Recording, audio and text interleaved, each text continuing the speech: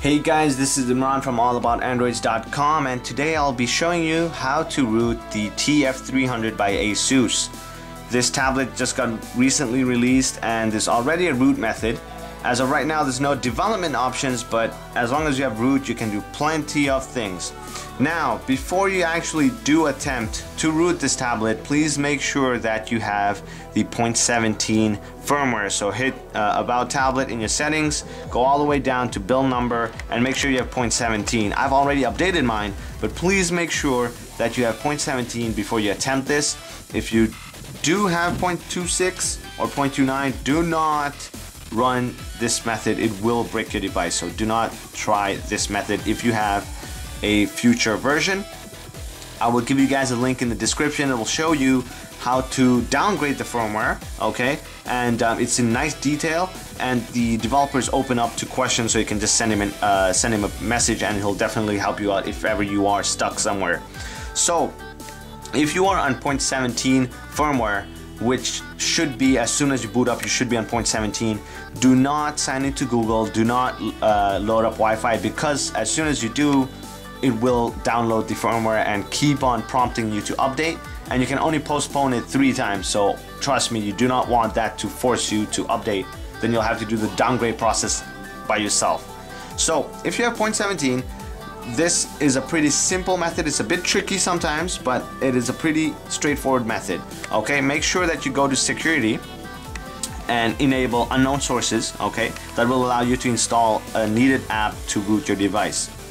Now, the app that we used is called SparkyRoot. It's available on XDA, and I'll be posting a link in the description. So that's the app. Make sure you have unknown sources, install it, and turn it on. Once you've opened up the app, you will not see these 3 check marks, and at the top it will say exploit file not found. Okay, so the process is pretty simple. You run steps 1, 2, 3, 4, and then you do a reboot, and you should be having root on your device. Okay, so hit exploit first. It will give the exploit success. It found the exploit in the device. Now, if it does not show you exploit success, run the step 2 first, and then you run step 1 again. All right, so for me, it actually took about 6 tries before it found the exploit. So I tried it, did a reboot, tried step 2 and then step 1, and then boom, it found it. I was able to get the exploit. Next, we move on to Open App Backup. This is an ASUS tool, allows you to back up data and apps. But if you listen to the first part, we said do not log into Google, do not connect to Wi-Fi. You want to have any apps except the stock ASUS apps, which will not get wiped if you do update the firmware. So that's fine. You can skip that step if you want, but if you've already played around with some apps that come in stock, go ahead, back it up. That's no issue at all. Hit step number 3. It will prompt you to install SuperUser, which is what we need. I've already installed this, so I'm just gonna cancel that, but just install it, go next, okay, and there you go. You have installed SuperUser on your device. Lastly, we hit cleanup. It deletes all the temp files and all the excess data while they were setting up the root system on your device. As of right now, you will not see it in the app drawer, so just reboot your tablet. It will be there. Now, the issue is, once you do get the firmware and you update, you do lose root, which you don't want to happen. So you get another app called Voodoo OTA RootKeeper.